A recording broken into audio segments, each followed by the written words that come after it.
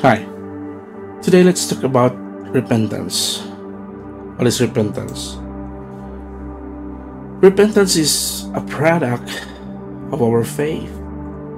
After we receive our Lord Jesus Christ as our personal Savior, the Holy Spirit, the first thing that we're gonna do is there will be a regeneration. We will be born again. So the Spirit, the Holy Spirit will dwell us, and now we can do repentance. So repentance is changing our way, getting U-turned 180 degrees from that direction, from your direction, going to the direction of the Lord. What God wants us to do. That is repentance. Changing our will into the will of the Lord. And today I would like to share to you about this verse, John 12, to help us to understand the repentance. You know that because of the pride of life, that's the cause that the separation of man to God. Because of the pride, that is also how Lucifer was fall, because of pride. Adam and Eve, because of the fruit of the knowledge. He wanted to become like God. He wanted to know, and because of that disobedience, their relationship with God were separated. So the pride of life. The first thing that we're gonna change is our pride, our self, who He is. Because human nature, we have the pride is, we are so prideful, we are so high. So the challenge there is how we will submit and surrender ourselves before God. We need to surrender. That is first thing that we're gonna do, to surrender, not to be self-controlled, but we should always think that we are not the owner now of our life, but it is our God. Because after we believe the blood of Lord Jesus Christ to save us, the Holy Spirit now who is empowering us. It is not our flesh, but it is the Holy Spirit who is in us. So before we love what is in the world, what is the best thing in this world, we love our life. We have our own way. This is what we're gonna do. This is what we love to do without God. In 25 says, whoever loves his life will lose it. If we love ourselves and we don't acknowledge the work of our God, this life will gone, will vanish.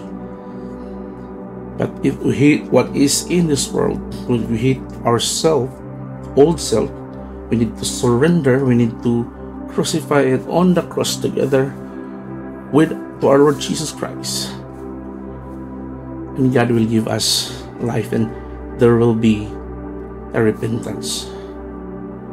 So in Galatians chapter 5 verse 19, this is also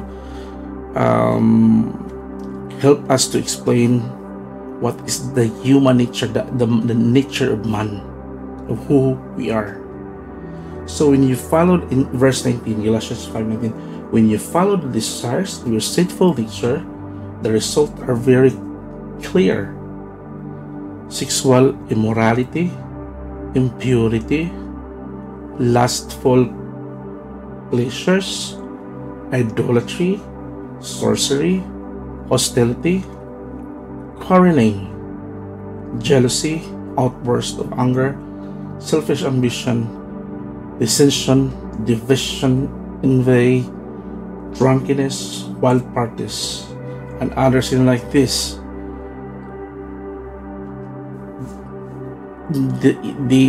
with this kind of sin could not enter the kingdom of God. So we need to change this, because this nature is already in us, and we need to crucify this nature, sinful nature. So how can we do that?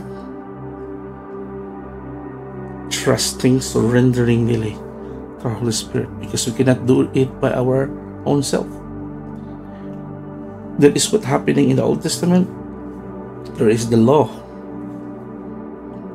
The law is designed so that to help people to change their life, to become holy before God. But man, the flesh of man cannot, being nature is so weak that cannot follow the law. That is why the Holy Spirit is dwelling in us. God give us new life. God give us a new spirit to help us to change this nature, human nature. So the old nature is, we need to crucify for Christ together with the Lord. When we believe, when we accept our Lord Jesus Christ, when we believe the power of the blood, then the Holy Spirit is in us. And now it says here in 26, if anyone serves me, he must follow me, and where I am, my servant will be as well. And if anyone serves me, the Father will honor him. We want to believe Lord Jesus Christ, we need to serve him and we need to follow him. So before we don't acknowledge the work of Lord Jesus Christ, we have our own life, we have our own way. But before, we need to read the Word of God. We need to learn more about Jesus Christ. We need to learn more about the work of the Holy Spirit, the work of the Trinity, the work of God to us. And we need to entrust to the Holy Spirit, and the Father will honor us if we will serve the Lord Jesus Christ. So the Holy Spirit will help us to change our lives. I know it's really hard to change. I cannot change you. Your pastor cannot change you. No one can change us except when we entrust to the Lord, when we submit, when we surrender 100% to God, especially to the Holy Spirit who is now in us. That's why the Holy Spirit is living. He's living. He settled us, because this human nature is really hard. That's why God is with us to help us to do what is right. Our work of the Holy Spirit is He sanctify us so that we can walk into righteousness before God. We can follow Christ, because God is holy and we should be holy. And the Holy Spirit is working in us the moment we receive our Lord Jesus Christ by faith through His grace. And if we walk in the Spirit, so there is the in our lives there will be a fruit of the Spirit that we can walk. There will be love, joy, peace, patience, kindness, goodness, faithfulness, gentleness, and self-control. This is how we should live. This is how should a follower of Christ should live.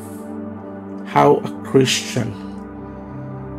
So when we follow Christ, we are now called Christian because we are follower of Christ. So repentance is a product of our faith, of our belief in the Lord Jesus Christ. So when we believe, we need to follow our Lord Jesus Christ and entrust to Him, and let the Holy Spirit will empower, will guide us as we live in this world. Before we plan only by our own desire, our own plan, But now we always consider the will, the plan of the Lord in our lives. And we always submit to God. What is a way of submission to God? Prayer. Prayer is a way that we surrender to God. It means we cannot do by our own self, but by the help of the Holy Spirit, with the help of God, we surrender that He will help us. He will guide us. He will show to us the right way. He will show us the right thing to do in our lives. Also remember, the joy of the Lord is our strength. And the Lord will help us and guide us wherever we go. Only Jesus can help us. Our Lord Jesus Christ and the Holy Spirit and the Father will guide us. The triune God will work in our lives.